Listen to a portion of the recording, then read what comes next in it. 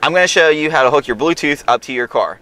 So you go to your settings, go to Bluetooth, you're going to turn it on. You're going to go up to the top hand corner where it says add phone, click that.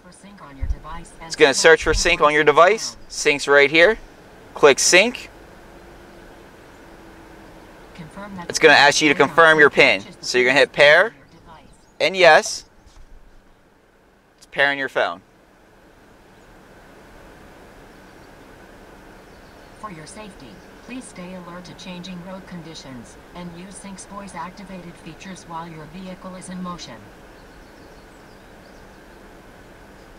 I like the 911 assist just in case if anything does happen to me while I'm on the road, so I always put that on. Yes, I want to put all my contacts in there. I'm going to hit apply. Now my phone's hooked up to the vehicle.